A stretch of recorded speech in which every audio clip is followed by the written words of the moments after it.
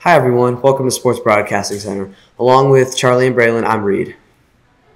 CBS Sports compiled its list of the 100 best NFL players in the 2023 season, and no surprise who came out on top. Patrick Mahomes is the clear top choice. First off, a second Super Bowl and title and 2 regular season MVPs in the past 5 seasons. At just 27 years old, Mahomes is at current pace to be in the conversation for the NFL's greatest QBs. Quarterbacks went 1, 2, and 3 in CBS Play rankings. The Bills' Josh Allen came in second, and Joe Burrow of the Bengals rounded it out at 3. Last year's number 1 player, Rams defensive tackle Aaron Donald, slipped to the 9th spot. One of the biggest question marks entering the upcoming NBA season centers around Ja Morant. Memphis Grizzlies All-Star guard will serve start the season serving a minimum 25-game suspension for his off-the-court behavior. The suspension could exceed 25 games if he does not meet certain conditions. Morant will be ineligible for any team activities during his suspension. The Grizzlies have responded well to Morant's absences in the past. Memphis went 11-10 without Morant last season, but in the 2021-2022 season, they went 20-5 and Morant was not available to play.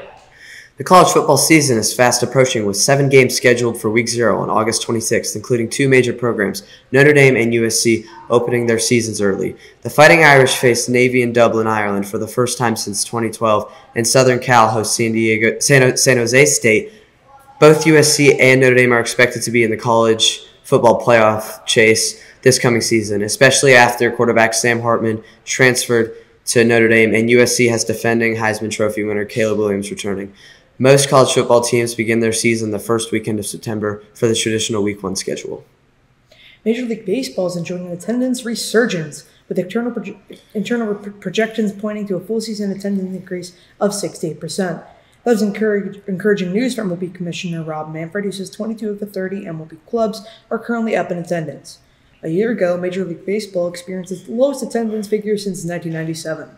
Manfred points out that there were strong fan receptions of the pitch clock, larger bases, and a ban on extreme defensive shifts. Since adding the pitch clock in April, the average MLB game is 26 minutes shorter than in 2022.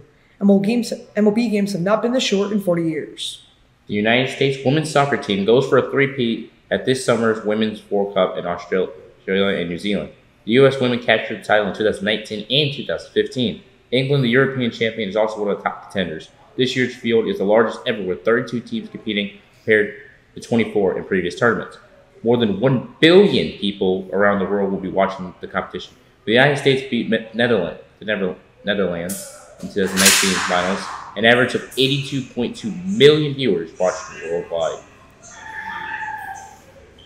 That's it for a busy day in sports. For my co-anchors Charlie and Braylon, I'm Reed Bauer. Thanks for watching Sports Broadcasting Center.